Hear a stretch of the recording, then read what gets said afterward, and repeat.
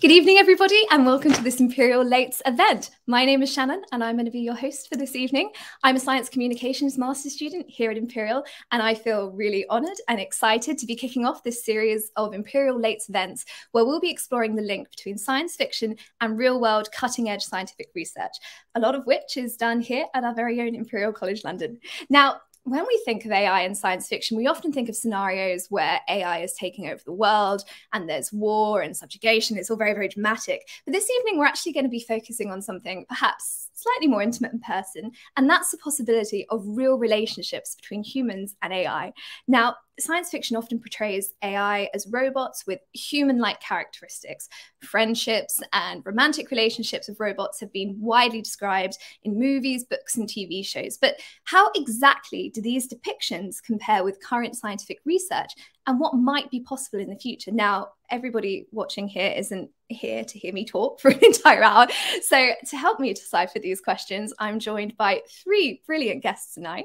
So firstly, we have Dr. Aifric Campbell. Now, Aifric is an author and lecturer at Imperial College London who's recently published The Lovemakers, a speculative fiction novel about human and AI relationships, featuring essays from leading scientists and commentators. Now, Aifric, to kick us off, what's your favorite piece of science or speculative fiction? Well, I'm going to go for the novel Speak by Louisa Hall, which was published in 2015. It's a really unusual philosophical novel in 5 voices that tackles our human-machine relationship. 5 voices, that sounds absolutely brilliant. So next, we are super lucky to have Professor Murray Shanahan. Now, Murray is a researcher in artificial intelligence at Imperial College London and at Google DeepMind. And he was also the scientific consultant on the British Sci-fi film Ex Machina, which was brilliant. I loved it. So, Murray, same question. What's your favorite piece of science or speculative fiction? Well, I'm not allowed to go for Ex Machina. So I was just going to say, yeah, maybe not Ex Machina. So I think I'm going to go for Solaris, actually, by Stanisław Lem. Both the novel is wonderful, and there are several films, and the Tarkovsky film is incomparable. It's really all about a very, very alien mind indeed, a kind of sentient sea, and that's the kind of topic that really fascinates me. Oh, that's amazing. I've written both of those down actually in my notebook, so I'll have a look. And finally, rounding off our panel, we have Dr. Anita Chandran. Now, Anita is a researcher and science fiction author. And in 2019, Anita won the Science Challenge, which is the Royal College of Science Union's annual science competition, for her short story, Nothing But Art, which is about a lovely story about art and love and relationships with artificial intelligent robots. So, Anita, same question. What's your favorite science fiction story, movie, book? And you can plug your own, actually, if you want. So I'm not going to plug my own, though I might plug Ex Machina, which is a fantastic film if you haven't seen it.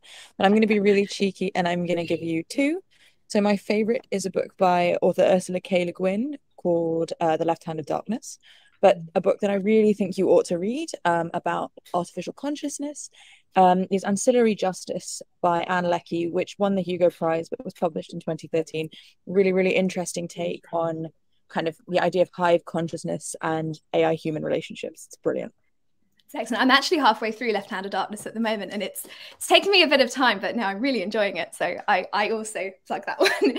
So, right, before we kick things off properly, obviously I'll be here asking our experts some questions, but I want everybody watching to know that please send through some questions, your thoughts, your opinions, some ideas. I'll try to get through as many as possible, but if not, if we don't get through all of them, we'll definitely be looking at them. My colleague Mimi is working behind the scenes, so she's going to be sending me through the comments and stuff. So please get in contact with us. We probably won't have a Q&A session at the very end, so we're going to try and do this throughout the talk. So please, just as it comes into your head, put it out there. There's no judgment here. A final thing is we do want to create a nice, safe, welcoming environment this evening. So please be nice to each other. Please don't do perhaps any hugely controversial comments. I know you're probably thinking, how controversial can science fiction get? I was actually in a discussion a few days ago about Mary Shelley's Frankenstein and if that was considered science fiction or not. And it got very, very nasty very, very quickly. So we definitely don't want to have that. But yeah, so I think so. I think we can get going. So I'm going to start with you guys, probably some easy starter questions, just so we can get to know our panel a little bit better. So Murray, do you mind getting us going? Could you perhaps give us a few examples of what artificial intelligence or AI is, and perhaps a few examples of what it isn't? Well, starting with what it isn't is really the kind of science fiction the kind of thing we often see in science fiction films and books. So that's the kind of thing that the public is used to thinking of as AI, but it's actually a very long way from the sort of thing that we're actually building today. So what we often see in a science fiction film is a humanoid robot, and that's the sort of exemplary kind of AI that we see. And moreover, the humanoid robot often has a kind of intelligence that's somehow equivalent to our own, a sort of human level intelligence. And the truth is that most actual AI around at the moment, first of all, we're nowhere near being able to replicate human level intelligence. And the majority of it is not really embodied in a sort of humanoid form like that. It's the majority of it's not embodied at all. So what I mean by that is that so things like Alexa and Siri and so on are sort of disembodied voices, but they're artificial intelligence. That's real examples of a kind of artificial intelligence. Also systems like AlphaGo. So I work for DeepMind, and famously DeepMind built a system that was able to beat the world's leading Go player, this very difficult Chinese game of Go, and that's an AI system. A lot of people are working on self-driving cars, and it's an AI system is what's making the self-driving cars go. So those are all examples of real-world AI systems. And that's quite interesting because they're not, so when we're saying real world, it's not even like it's real in that it's in a lab, it's in people's homes. It's people, we're already interacting it on a day-to-day basis. Absolutely, we are. And that's going to become increasingly the case. That just, ordinary, everyday people are going to be interacting with AI more and more. And also as a tool in industry and in business and in science itself, it's going to become more and more important. Yeah, definitely. So, and Anita, actually, so your story, could you tell us a little bit more about your short story? Because I know that features interactions between humans and AI in that very, personal, in the home sort of level. Yeah, absolutely. So my short story, Nothing But Art, is about a painter, and it's told from the point of view of a kind of, as Murray exactly said, one might not want to write about, but from a humanoid AI. Who is kind of contemplating their own relationship with this painter and trying to find the vocabulary to determine their own relationship, which is hard because it was hard for me as a writer because I had to think a lot about how a robot might think, or what consciousness really kind of means. But it's a short story which examines or unspools their relationship over the course of one evening. Yeah, so Aifric, your story also explores these relationships between humans and AI. Could you tell us a little bit about your book? Sure. Yeah. Well, the book, The Lovemakers, which came out in December 2000. God, I've lost track of my time now. There we go. It's recent. Is basically poses the question of what is the future of feeling, and specifically what is the future of what we understand at the moment of human love, attachment, and desire.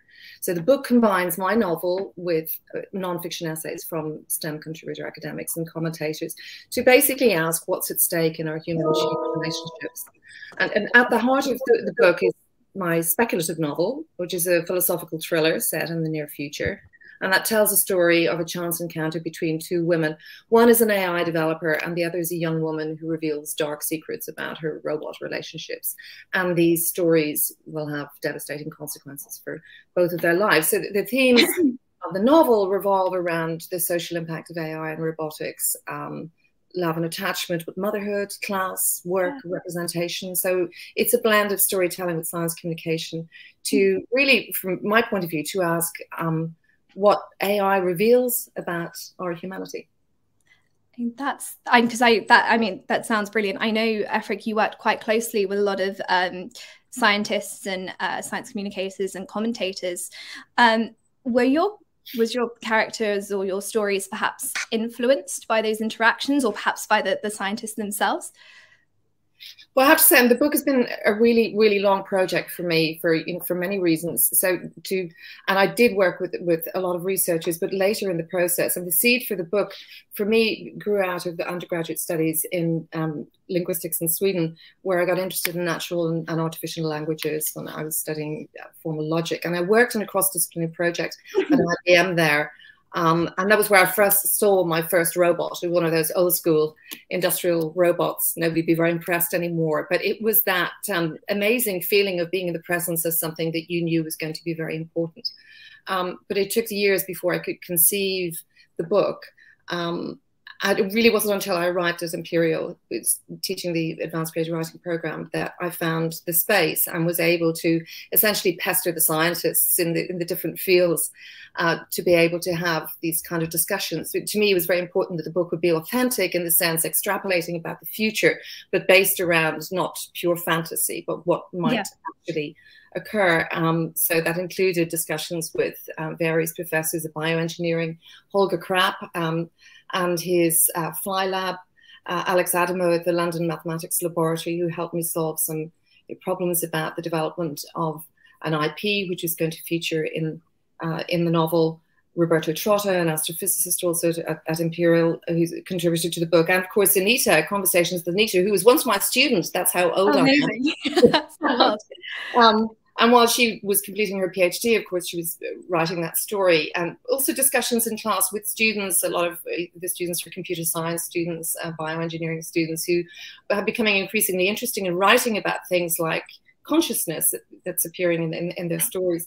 And of course, Murray, who I was fortunate to meet, and had a really useful conversation at DeepMind, and an introduction to the Leverhulme Center for Future Intelligence. So all of those conversations were, in a sense, a question about if you combine storytelling with real research, what's the effect? It's a bit the effect, like the effect of watching a science fiction movie and then having loads of questions afterwards that you want to ask: what's real, what's imagined?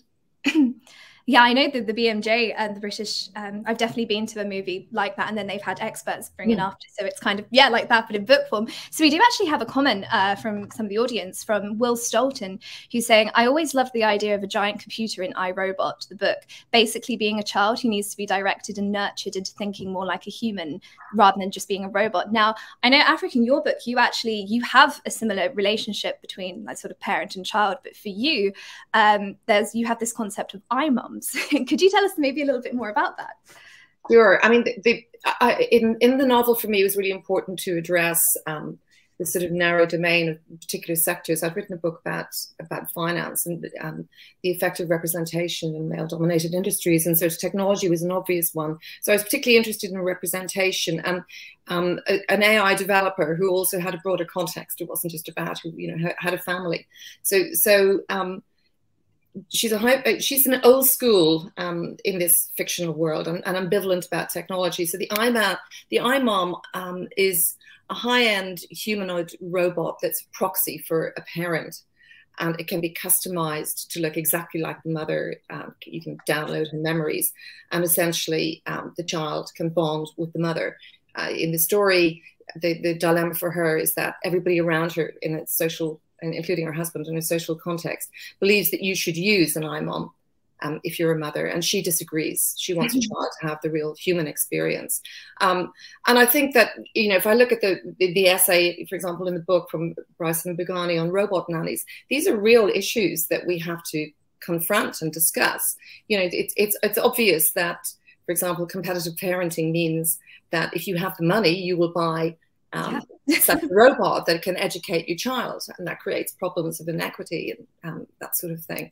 But I think that that human machine relationship has a particular importance for young children. I mean, we see that in real life, their ability to bond with machines, and research, which of course is very difficult to do because some children, seems to suggest that some children will develop a preference for machine relationships. So the question is not whether necessarily that's right or wrong. It's the question, are we having those conversations?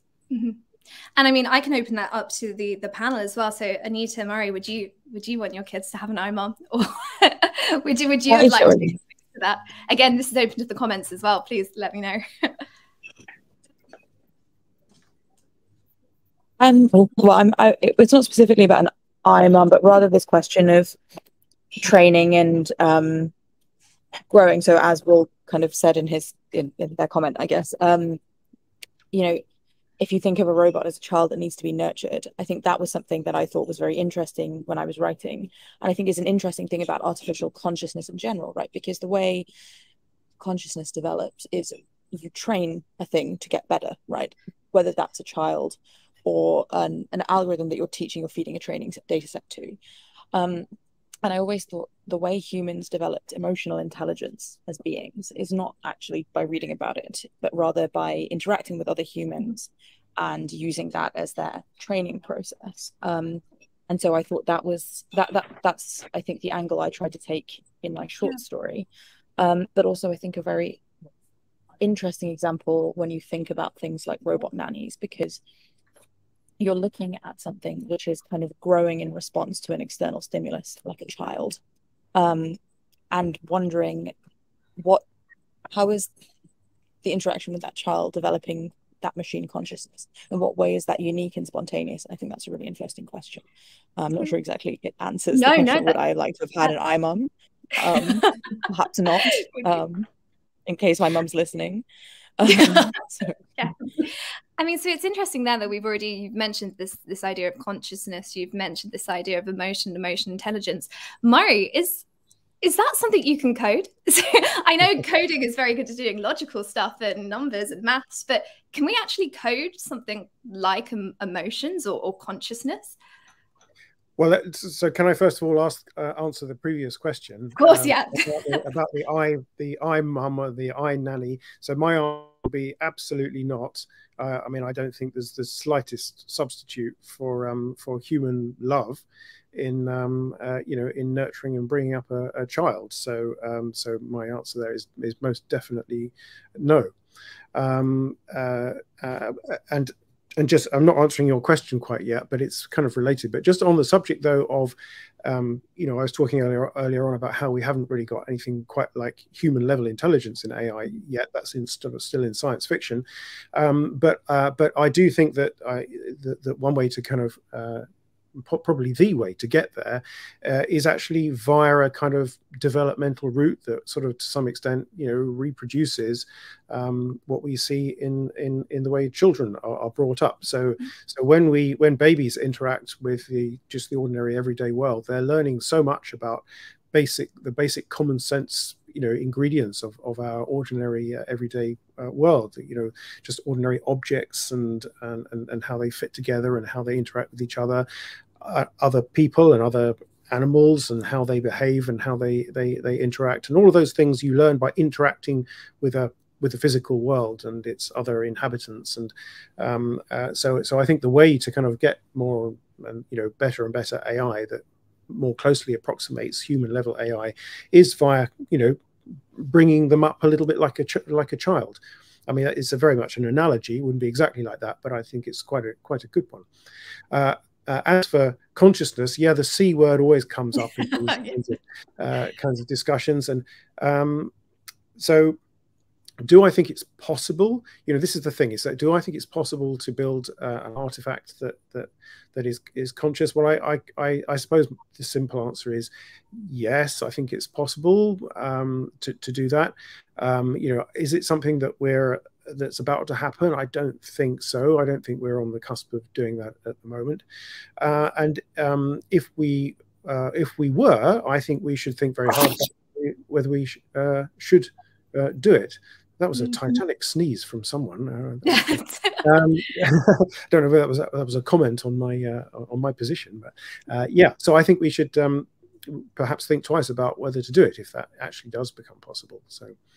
So I think yeah, possible. I think we're not quite there yet, and if we look like we're getting there, maybe we should have a big conversation about whether it's the right thing to do. Mm-hmm. And Aifric and Anita, do you have any comments on perhaps the ethical considerations of that? I think there's a big issue about the behavioral considerations, because I mean, this is happening in the here and now. We see the intimate relationship that children and adults are developing with their machines. I mean, we see it in restaurants all the time, entire families sitting there, not talking, but everybody has a device. So for children, and particularly for babies, in the early learning period, that's absolutely critical. I mean, research shows that eye gaze, for example, for babies is absolutely critical in understanding human reactions and in communicating with parents. And I don't know if any of you have seen these devices where you clip onto buggies, where the phone is facing towards the parent and the baby is lying flapping in the buggy, trying to desperately attract its parents' attention. If that child, if that baby misses out on how we are nurtured in terms of relating to other humans, we don't really understand what that effect will be. So I think these things are actually, in behavioral terms, quite urgent. That the public understanding, if you're going to teach mothers about breastfeeding, you should also teach them about the importance of eye gaze. That would be my view. So yeah, no. So we're kind of talking around this idea of development and learning, and I know that's something that's kind of in the discourse around artificial intelligence as well, Murray. That the idea that an AI can learn and develop, perhaps to become more human-like. And I know there was a film in 2014 with called Her, which featured Joaquin Phoenix in a better role than in Joker, I personally think, and Scarlett Johansson. And it's a lovely little film. And in that film, Scarlett Johansson plays the disembodied voice of an artificial intelligence, of an OS. And Joaquin Phoenix eventually falls in love with her, and they have this relationship. But the AI sort of learns and evolves to become a better partner for this guy. Is that how this works? Can an AI eventually learn to, if we haven't programmed it with emotion, can it eventually learn to do that? Or again, is that even beyond stuff we should be even considering right now? Well, I mean, it's such a great question because I think the answer is that so learning is absolutely central to today's artificial intelligence. So it's really successful because of progress in so-called machine learning, and so it's completely core idea. Now, it's not necessarily like human learning. It's really a very different kind of thing. But let's set that to one side for the moment and kind of answer your question a bit more directly. So some of today's AI that's becoming more and more kind of prevalent is the kind of AI that's very good at using language, that can engage in a conversation that's quite convincing these days. It can write news stories and essays and poems that's really quite convincing. All I think that in the very near future we'll have AI systems, chatbot type systems that can get better and better and better at engaging with users, and will get better and better potentially at faking having an emotional relationship with the users.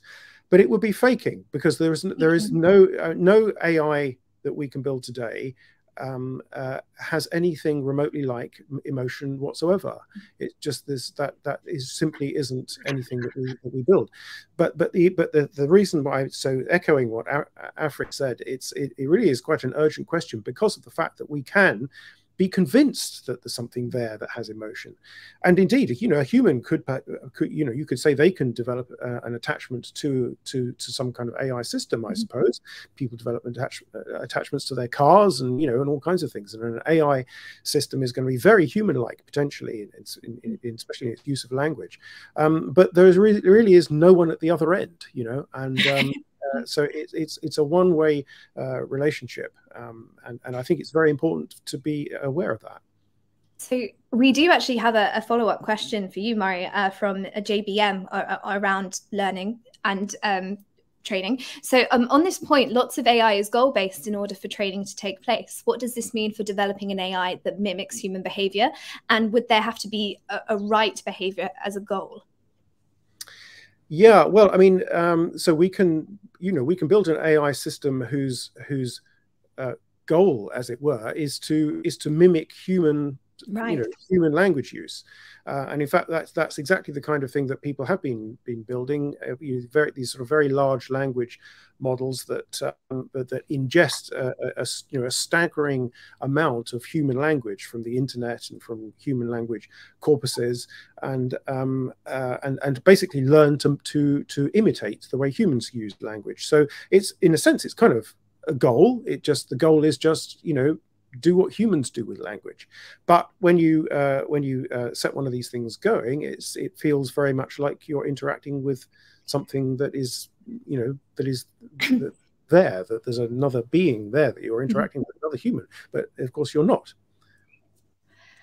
So, I mean, that actually can lead us quite nicely to you, Anita. So I know your story focuses a lot on this idea of creativity. So do you think perhaps creativity could be one of these goals, something that we train an AI or a machine to learn to do to achieve this idea of creativity? Or for you, is it perhaps something more human than that? So it's a really interesting question. Sorry, I'm still kind of chewing over what Murray said, which is really interesting too.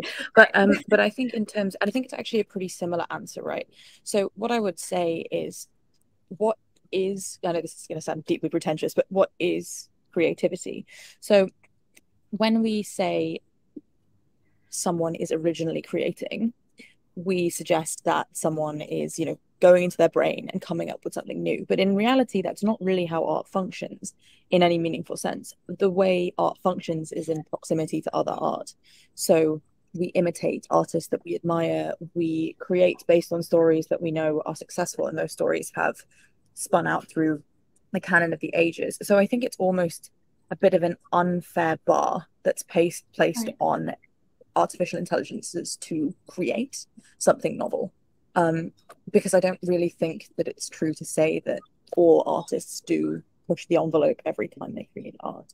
But in that sense, I think, you can, I think it will be possible to, in perhaps a more manageable way than, say, to mimic emotion, to enable a machine consciousness or a robot to create something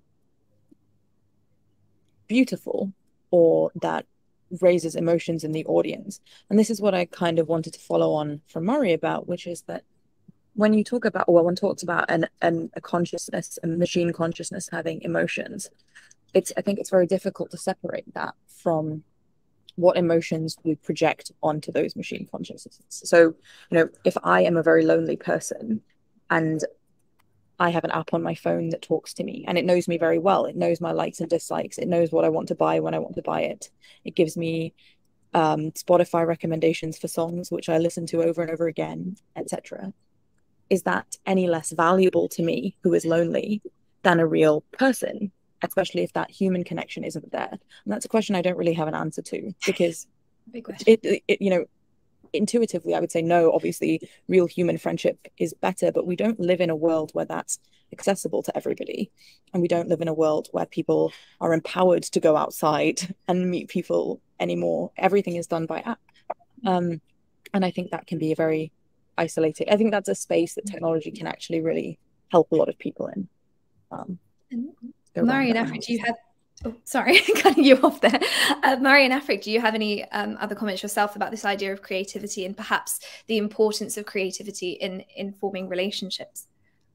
I think that the word that, or the term rather, that Murray used really early on in this conversation about embodiment, the importance of embodiment, is really central. The reason why the movie was so powerful is that because a person fell in love with the machine, and we could see, and we see in real life, that humans are forming attachments to machines that do not look humanoid at all. And I think that that gives us lots of evidence that we know people get attached to their smartphones and to, as Anita was talking about, to various chatbots. The problem is, I think, public engagement in the idea of deception and transparency around these issues, because once you start to bond with something, which, let's face it, we do, people lose their smartphones and fall into psychological downdrafts and get really anxious. But once we start creating a conversation that appears to be reciprocal, that's a deception.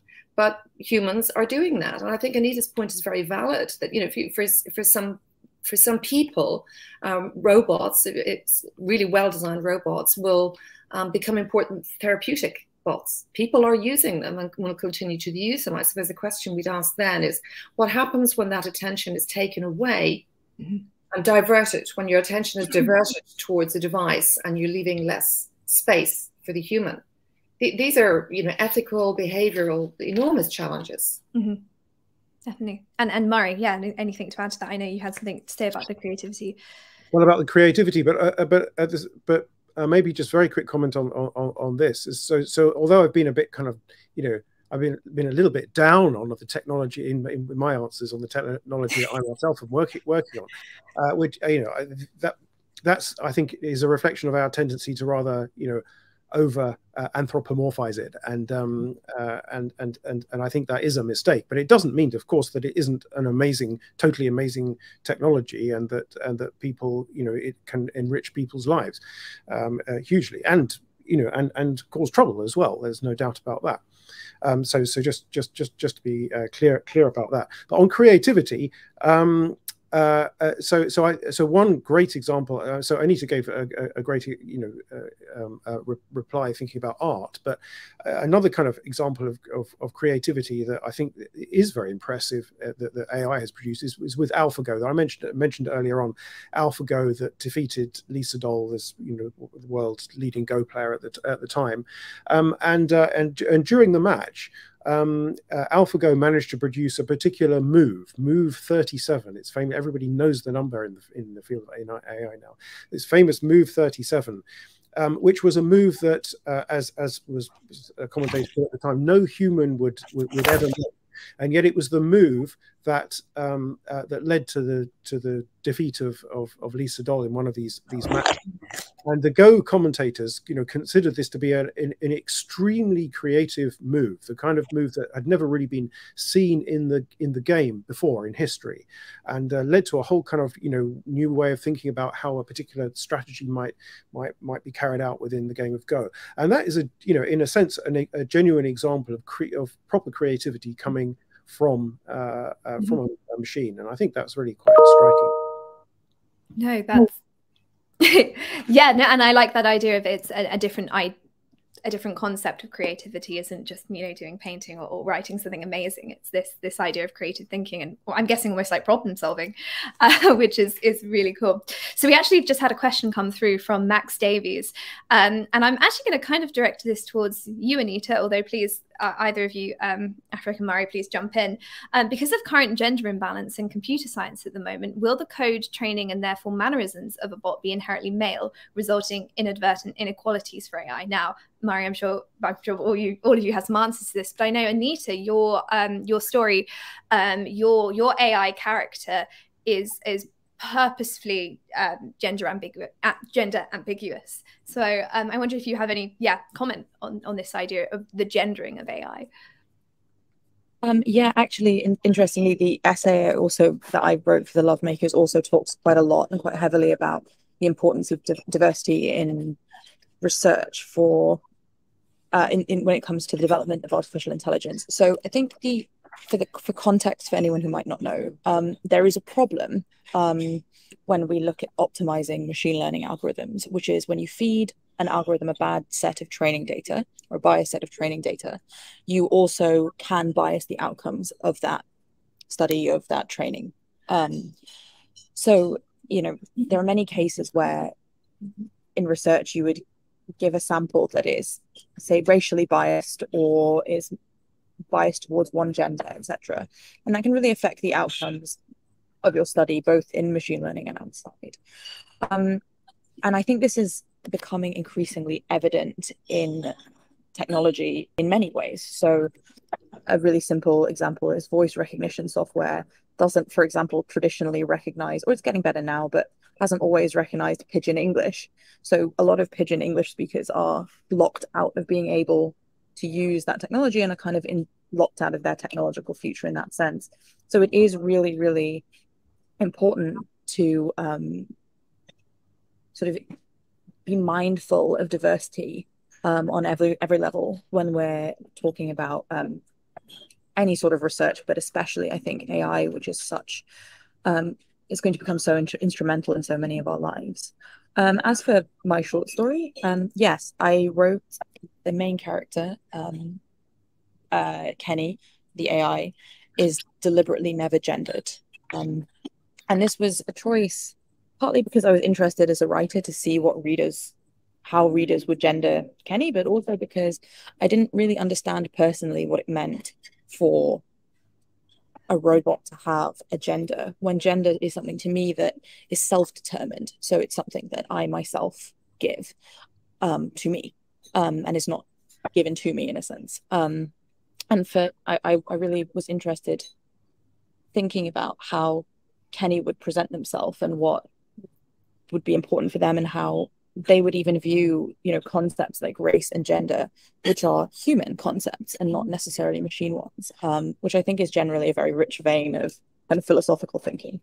And that's kind of where I was going. That's why I chose to do that. I made that choice. And do you think perhaps short stories and fiction like this is a good way to explore that? I guess that opens up to you as well, Aifric. Do you think this is a good way to explore these very huge philosophical questions in a beautiful piece of writing? I think it's imperative. I mean, partly because at least in the research that I did while writing the book, is that it can be difficult to get women to engage in AI and robotics because it's perceived as being too male. And a lot of that has to do with the images that we see, which is for that on that point, I would reference the Better Images of AI project. Actually are now starting to get more sensible images. But I think that the numbers are low. The numbers going into engineering are low for women, and diversity remains a problem in not just technology, but in any narrow domains where we keep recruiting the same kind of people to do the same kind of work. Design is a specific problem. Design engineering in all the AI and robotic products that we see. And I think there's a huge public engagement exercise to be done here. It's really difficult to. I mean, I spent years working on a book. It's really difficult to learn enough to understand what the underlying problems are, and to get people who are informed and who are expert, like we have today, to talk about these things and to be able to explain them in accessible language. That's a really big challenge and really urgent. It's not something that we can put on the back burner. And I totally agree.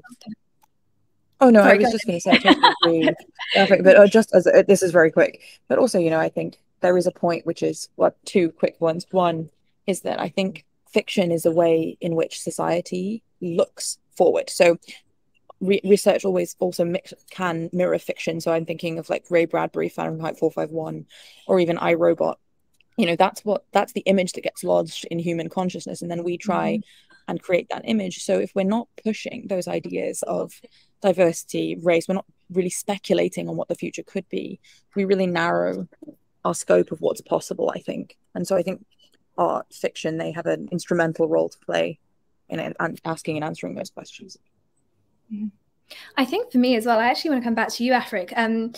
When reading your book and when reading parts of it, the whole idea of iMums really stood out to me, because I think we associate motherhood with this idea of nature, this idea of organic. You've got Mother Earth, you've got Gaia, and you're placing it in this idea of the technology industry, which working in there myself, I think is considered to be very encoded to be very, very masculine. Do you have any, was this on purpose, or did you want to explore this idea of gender in It was very much on purpose, but that was to do with, my career. I spent years in investment banking in a very male-dominated world, which I loved. But the thinking was very definitely very defined. It was this white male thinking. And you always had to work harder if you were a woman, you wanted to succeed. And I got to a really high level, but the point was, that it shouldn't have had to be that way. And I think that in conversations and in discussions, in work discussions, these kind of issues come up very much. Now, on the one hand, you may say women need to engage more, and I agree that they do need to engage more. But I think that the whole issue in terms of AI becomes really difficult. People will tune out en masse if things are too complicated. And it really is, how do you get, so, I mean, there are far more discussions now on ethical issues and ethical challenges in the domain of AI, but not nearly enough in terms of people have to go looking for them. And I think that's essential in education. Education is going to be transformed, and relationships are developing all the time. So this is, I remember Anders Sandberg from Oxford coming to Imperial and saying there should be loud conversations in cafes and bars about this. This is fundamental to our human experience. Well, I know I've definitely had some loudish, probably too loud conversations about some of this with some of my friends, but I think I probably cared about it more than they did. So that was, so we actually do have some questions coming through from the audience. So Anita, a question for you. So taking on from S. Bashurin, taking Anita's point on AI attachments, is there not a danger of devices being hacked and programmed to suggest ideas which may cause harm? I think that is probably something that we all need to be mindful of in general. So who we allow to access what area of our code. It's quite difficult because you're quite a big advocate for codes being published publicly, so then everyone has access to them. You know, I think, you know, security is a question that I think will become basically instrumental. I think, for example, data security will become one of the most important questions that we face in this as a society in the next 10 to 20 years. But I feel like I don't know that it's necessarily the case that you would hack a device to impart an idea that would create harm, but rather to survey someone or perhaps do them some sort of malicious intent a different way, though it's not a question that really falls within my remit of expertise. So I'd probably pass on to someone like Murray to answer that. So I actually worked in the cybersecurity industry before I did my master's degree here. So this is slightly, actually, I didn't expect this, but for me, this is this issue of, oh, should we do it because, you know, there's a potential danger of it being hacked. That isn't a question for the future. That's a question of something that's already happening now. And cybersecurity is already a huge issue, and it's only ever going to get more of an issue. But it's something that we have to do. We have to keep on, in my opinion, we have to keep on progressing in spite of that. Otherwise, if we're just so risk averse, I think I don't think it's enough of a reason to not explore this, because I'm not sure if you guys have any. Well, I mean, the only comment I can make, I think, on this is that I certainly think it's possible, and as you were saying, Shannon, it's more than possible. It's you know, these are problems that we have today. You can, and so especially I think if you imagine AI that's interacting with children or vulnerable people, then it's an especially tricky area where you can imagine all kinds of malicious, you know, misuses of the technology. So yeah, it's absolutely, you know, it's certainly an important thing. Yes, I mean, do I think we should stop all AI development as a consequence? No, I agree with you on that one as well. Yeah, just everyone update their OS, have a good password, you'll be fine. So we actually have a follow-up there. So S. Bashir is suggesting, should there be a set of AI development rules to ensure diversity and gender inclusion? And I'm wondering, is there already something like that, or is this something that's in development? Sorry, I said that very fast. You should see it now on the bottom of your screens. I'm not aware. Murray, are you aware of it, or Anita? No, I don't think so. Rules. I mean, there's lots of discussion about it. Not rules, but I mean, institution. Sorry, no, I was just making say, I'm sure some institutions do have some sort of formalized, at least hiring system now, but it's certainly not done as a blanket measure. As far as,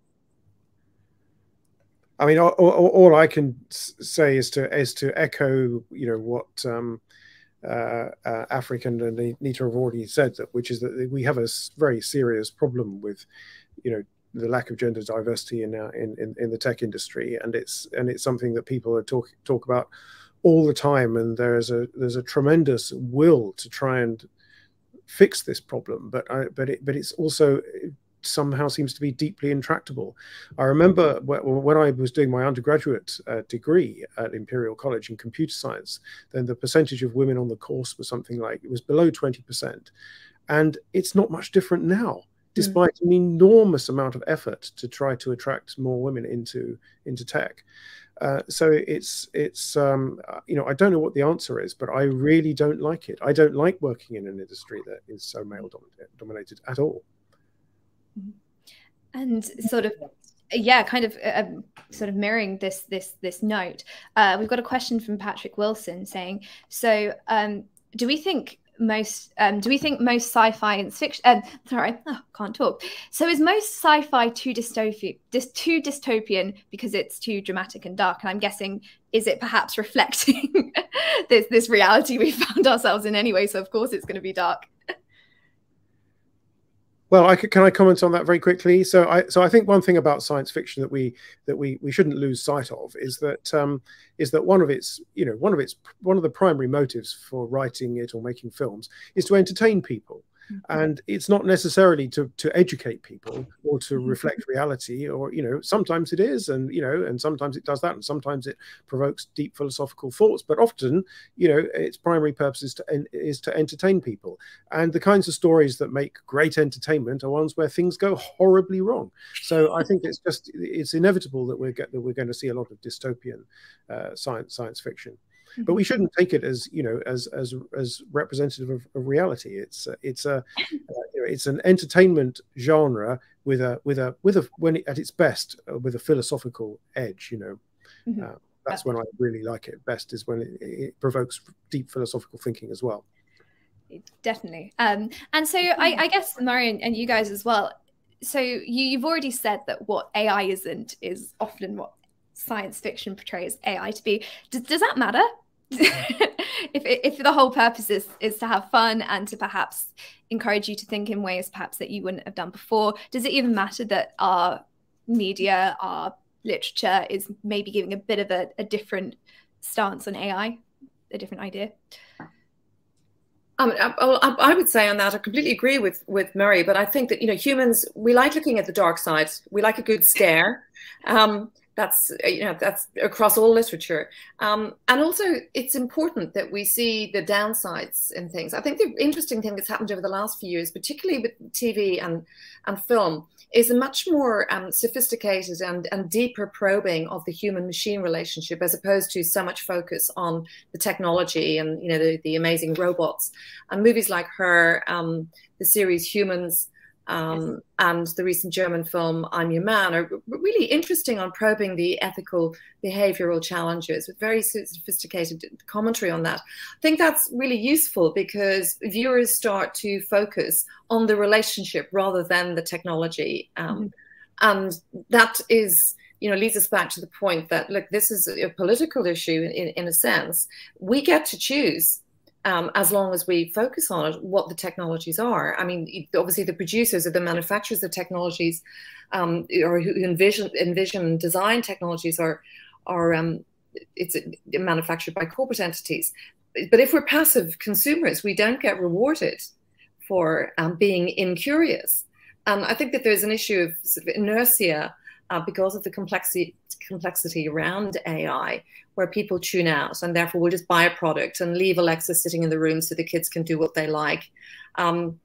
Frankly, that's not on. It's a question of, you know, responsibility. We get the chance, for the moment at least, to create the kind of world vision that we want. So if we just sleepwalk towards it, I don't think that the outcomes will be so great. And Anita, for you, did you find a similar thing, or for you was was your AI inspired by anything probably directly related to science, or did you take quite a lot of creative liberty there? So actually, I very much viewed that piece as, so I have a slightly yes and no answer to the initial question, which is like whether or not we should kind of strive for that verisimilitude or similarity. But in that short story, no, it was very much a thought experiment. It was not really anything to do with whether or not that kind of robot could exist, but rather about how a person might develop an emotional intelligence in the context of other people.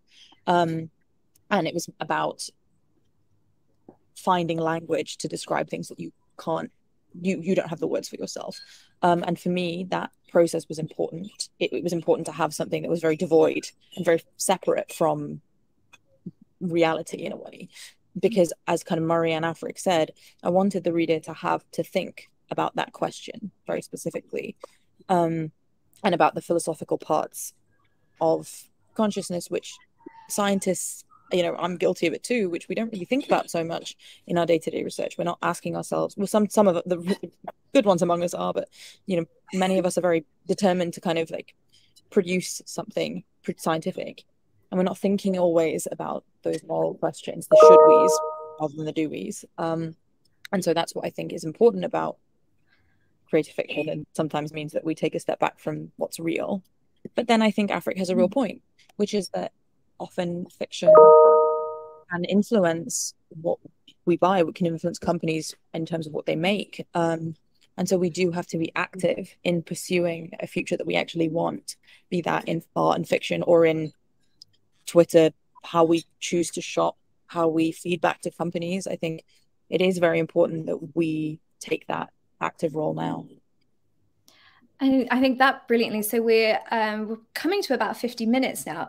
And I've got one last question, which I'm an open to all three of you, but also to everyone in the comments and everyone watching as well. What is the potential of AI as a tool for us to understand our own humanity? So what can we learn from making AI, from developing AI, from thinking about AI? What is this as, what's the potential here? Well, shall I start with that one? Go for it. Big question. Sorry. A very big question. Yes, yes. And I think there could be lots and lots of different answers of different sorts. So I'm just going to pursue one angle on that, which is I think that we can learn a great deal about the nature of human cognition, about the way the human mind is sort of put together and the way it works, and artificial intelligence used to be thought of as just as much, a branch of cognitive science, one of the cognitive sciences, alongside other branches like psychology and neuroscience and philosophy of mind. And it used to be thought of as one way of studying the mind. And nowadays we often think of it more in terms of building things that have uses, but it certainly used to be thought of as one way of studying the mind by building models of the mind. And I think we have learned a lot about, in some ways, we've learned a lot about how difficult it is to replicate the human mind in a machine, and we've learned a lot about how not to do it. So for me, I had taken it as by about the sort of early 90s, I'd taken it as a done deal that we shouldn't try and build AI that is disembodied. That embodiment is absolutely critical to the very nature of cognition and intelligence. And that seemed to be like one of the lessons to take away from the field up to that point. And because people have very much tried building, kind of disembodied things. Now today, all of that's been thrown up in the air somewhat, because all these large language models that I was talking about earlier on are disembodied artifacts, and yet they are extraordinary and show extraordinary capabilities.